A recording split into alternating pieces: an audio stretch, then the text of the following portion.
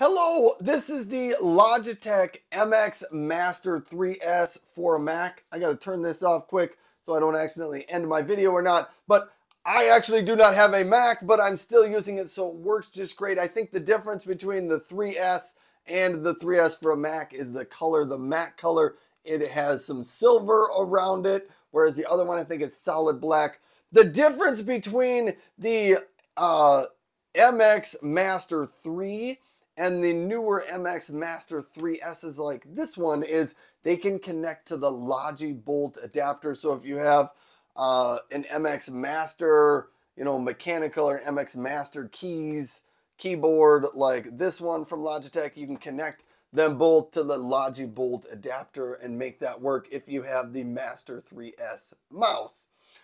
Anyhow, a little bit on the features. Got your regular two buttons here. The scroll wheel on the top, this button allows you to toggle between a notched scrolling, and you press the button again and then it becomes a really smooth, super fast scrolling. Over here on the side, you've got a horizontal scroll, which is different than a lot of people don't know about, but if there are parts on the web or think spreadsheets that have lots of columns, you can horizontally scroll left and right using that. It's got two buttons there.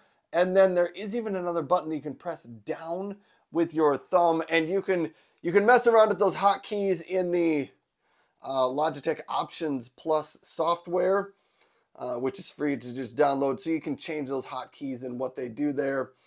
Also, it charges USB-C right there, and it includes a cord for that. But that's pretty much the mouse. I tried a bunch of mice earlier in the year, and I was surprised to find out that the shape and form factor of this one really did fit my hand well, and I liked it, and I found it very, very comfortable. So this is the MX Master 3S mouse. Thanks for watching. Have a great day, everyone.